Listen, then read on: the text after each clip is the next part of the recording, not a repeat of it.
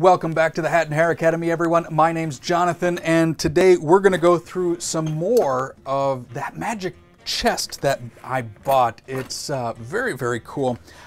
We got through some of the larger individual tricks that were in there, and but this one's been kind of burning a hole in my pocket. I've been wanting to show this one.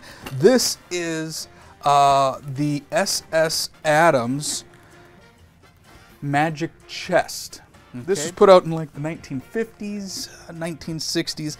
This is a higher quality magic kit that that you could get back in the mid-century.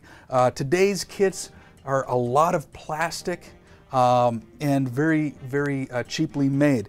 This kit actually, I mean, it's a cardboard box, but it's got little metal tabs that hold everything, like the small Chinese linking rings. It's got an egg vase, and we'll go through that in a later video. It's got a money machine where you can change a blank piece of paper into actual printed money. It's got a dice trick in a water jug where the jug's empty and then it's filled with water. It's got this trick.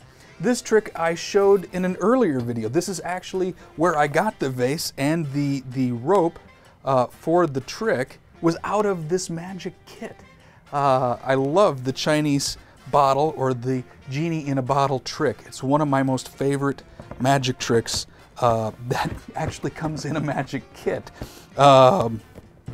It is missing one piece. Everything that came in this kit is here except for one, and that is the Mystic Smoke. It did come with a couple of books. It came with the instructions for all the magic tricks in here, and then it came with a larger S.S.Adams magic trick book with 102 startling magic tricks. I'm sure it's also part catalog as well, covering a lot of the Adams family of magic tricks that are in there.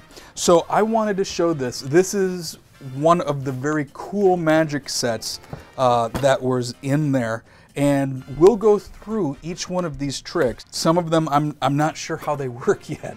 I know the linking rings, I know the Chinese bottle, I know the water jug, and I know the money machine. But there's a couple of in here. The Sure Shot dice box, I don't know what that is, or some of the other tricks that are in here. The card locator trick.